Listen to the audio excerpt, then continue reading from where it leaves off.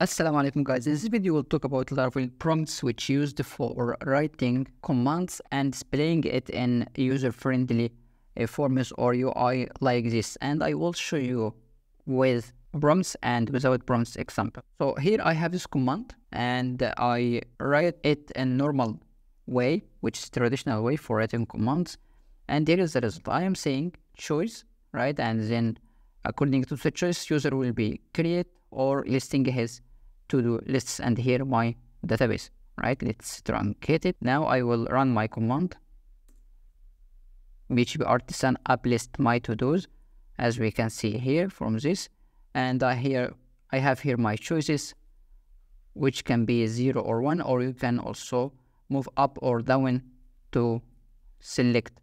Alright, so I will select create new to-do, and according to selection I will get this input, which is the title of my to-do. As we can see here, in case of create new to-do choice, I will ask user for enter the to-do title, and by default the value is my to-do. After that it will be created to our database. So I will say first task, and task has been created, then return back to our database and check. As we can see here, first task, and by default status is active. Okay, now let's try with another choice. I run the same command again, and I will select 1 for listing my to-dos, and as we can see here, select to toggle, and I will select 1, and I am dumping the value here, right? And now let's add done, retry again, redo it again, 1, and okay, I will select 1, okay, and it's done. Let's create another one. For selecting multiple, I will create 0, and I will say second created. Now let's try to list,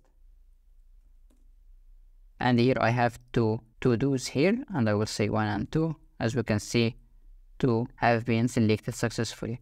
Now let's make it in a beautiful way, or let's improve this UI instead of writing it in programmatic way like arrays and so on by using the prompts package. Firstly, you need to install it, and it's super easy.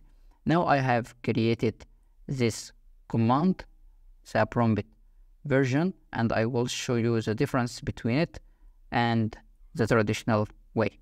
So here, if you use prompt instead of using a choice, there is a method called select, and don't forget we must import it, use function from prompts namespace, right? And we have also the first parameter is the question, and we have here our options, right? Now let's run this command here, the same command, and as we can see, here is the difference. If I do the same using here, this is traditional way.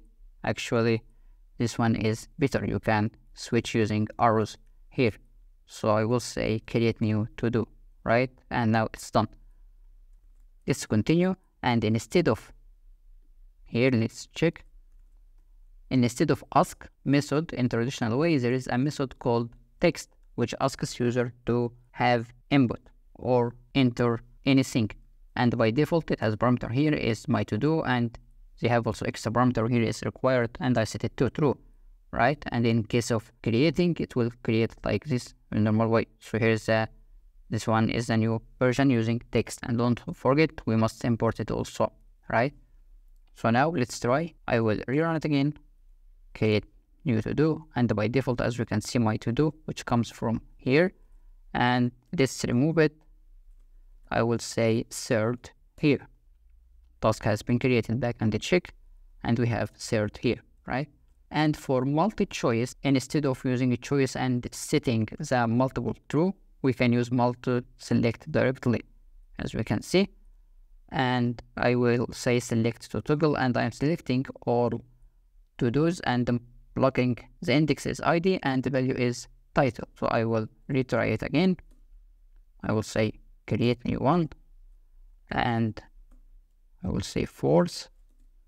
Task has been created. I will say list this time, and now we can see the difference. You can see the listing here, and this one is better, right? You can select multiple by using space as a suggestion, and I select the first and third, which ID 1 and 3, hit enter, and as we can see here is the selected value, unlike this one. So if I select 1 and 3, it returns the keys or values always, which is a little bit hard to handle the ID in the traditional way. Also, it has some extra improvements, like maybe tables and progress bar. Let's try tables actually, and here I will take it in the beginning, right? I'm listing the table with row name and email.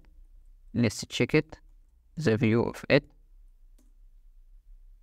The first parameter must be array, so okay, I will say here to array back and check. As we can see, name, email, and here is the users that I have in my database, and now application works correctly. I will select all of them, and now it's done. So let's, instead of this done, I will say free Palestine. Free Palestine. Let's restore again, list, select, and as you can see, free Palestine. Yeah, that's it. If you found it useful, support me by clicking on like, share, and subscribe. See you next video.